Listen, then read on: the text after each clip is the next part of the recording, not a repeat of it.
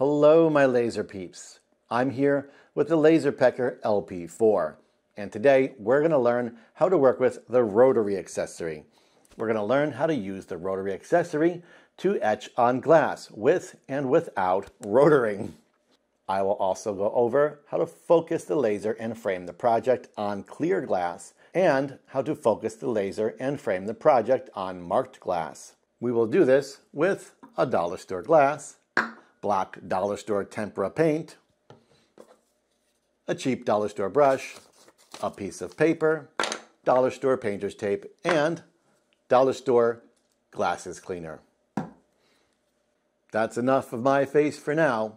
Let's get into it.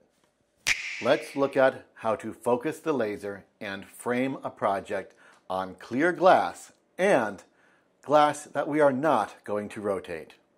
This is the rotary tool. The rotary tool can be adjusted up and down. This style right here helps set your project angle. I will loosen this adjustment knob and then I'm able to adjust the angle of the project. Since I want a straight project, I will set it at 90 and then tighten this knob. Your rotary tool will hold the glass in this claw. This claw needs to be adjusted to the proper grip in order to hold the glass. Doing this is easy. You'll notice the rotary tool moves. To stop it from moving, depress this button and turn the tool. Once you hear the click, the tool is locked. You will then pinch this tensioner right here and turn it to open this claw. Once the claw is open wide enough to hold your project, turn it the opposite direction. Once this is in place, you may then depress this button again and it will release the mechanism. This roller has little tabs. Those tabs slide into the grooves on the roller base. Here you will find a switch. Turning this switch to lock will stop this from sliding. Turning it to unlock will allow it to move. Stick the glass into the claw, place it where you're comfortable, and then lock the roller. Once the glass is on the roller, you can adjust the height of the bottom of the glass with this knob. This cheap Dollar Tree glass is not terribly well made. You can see the glass rotating upward and downward. When I engrave, I'm either going to pick the high side or the low side. I am going to avoid starting in a section that will cause the glass to dip up and down. Place the rotary tool onto the base under the laser pecker. If you think you need to, you can use a support pad or foam. I'm here on the Laser Pecker app. I've got my laser pecker connected via Bluetooth, and I have a simple thumbs up in my project. I used fill to make sure I have a nice solid thumbs up. Let's go ahead and set it up on the glass. I am going to press preview, and you are going to see the focus and framing light are nowhere near my glass. Let's go ahead and adjust our project. I'm going to turn on center point by touching center point, and you'll see that blue light is the center point. To get me started centering to the glass, I am centering to the rotary tool. If you can't see it, you can use this right here to make the laser brighter or darker. We now need to focus our laser. This is the focal lights. Notice where they are. They are going through the glass and onto the base below. We need to do something to allow us to see that light. I am going to place a small piece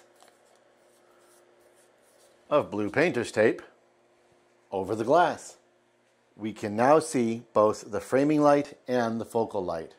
Let's bring up that center point again and look where it is. Let's go ahead and focus the laser by bringing it up. We will stop when the red lights touch each other. My machine is at full height. However, My laser is still out of focus. When you've gone as high as you can go and you can't focus the laser, you'll need to install this riser. Installation is easy.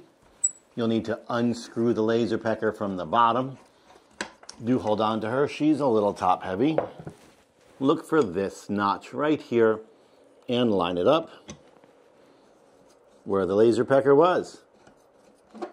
Screw that in place. We will then attach the laser pecker onto the new mount of the riser. It should look like this. We will go ahead and turn our preview back on and our center point back on, and you'll notice it's now way off. We will have to go ahead and readjust the entire roller. I like to start with the machine a little lower. This gives me a more focused center point. Right here on the roller base. Here again is the laser focus. I've placed my painter's tape on the model, and I am going to raise the laser pecker again in order to focus that laser. Thanks to the riser, we can now go high enough to bring these two lights together, and our laser is focused. Here is our center light, here is our laser. With the laser focused and center roughly identified, I'll click on Preview Area. We're now looking at a preview of the project, which is way too big. I'll simply take this object in the slicer and make it smaller. I can then drag it around till I have it roughly where I want it. And there we have it, a roughly centered glass, a focused laser, and a framed project. However, this is a clear glass. We are going to need to mark it before burning.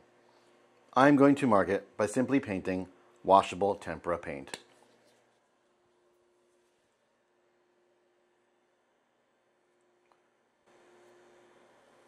With the tempera paint, you'll see it's doing exactly what we want it to do.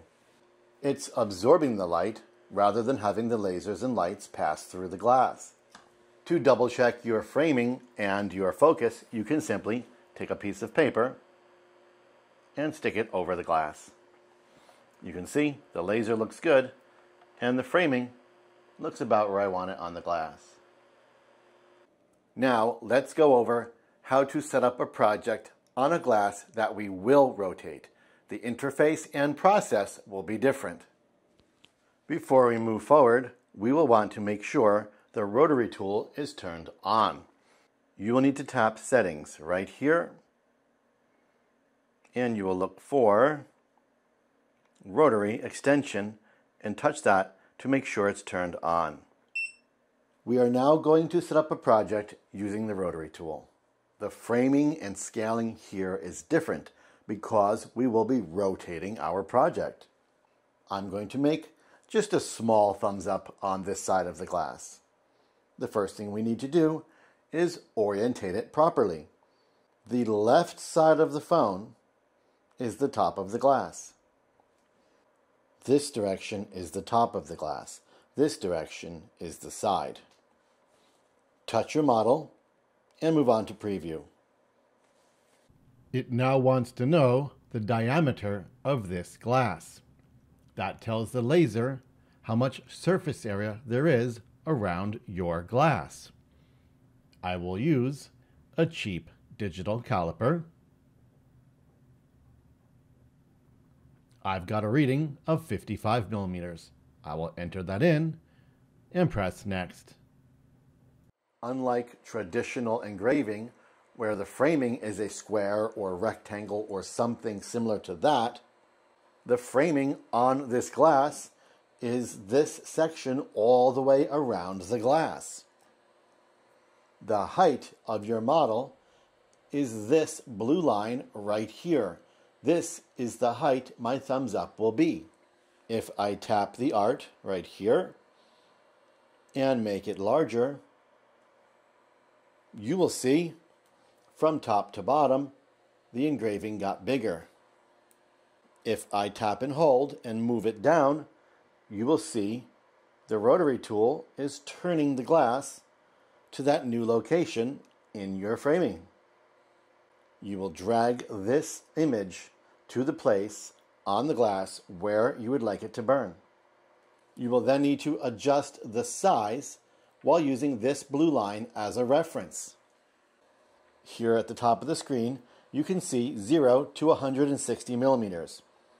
The model is currently 61 by 71 millimeters. By touching these arrows right here, I can go bigger or smaller, and you can see on the glass itself the blue line getting bigger and smaller. There it is big, there it is small. And as I move it around, you can physically see this framing moving around the glass. And right there is my burn. If I want to see the rotation around the glass for this project, I touch Scroll. Scroll is now rotating the glass to show me the entire burn area. The thumbs up will take place this size and that length. When your project is where you'd like it, go ahead and press Next. I'm using New Engraving Settings. I am touching the SVG. I am choosing 450, 2K, 100%. I'm putting my depth at 35% and 1 pass. You may need a greater depth. You may need a second pass. This depends greatly on the type of marking material and the glass you're working with. I can't give you exact numbers. Don't be afraid to be conservative with your depth and run a second pass if the first pass isn't strong enough. Put your glasses on and press Start.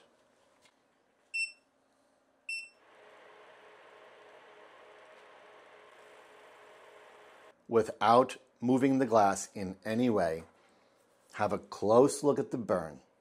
If you feel like it might not be deep enough, gently paint over it, again, without moving it in any way, and tell the app, OK, repeat. This will run another pass in the exact specifications of the original pass. When you're happy, remove the glass. I'm now going to remove the paint with Dollar Tree Glasses Cleaner.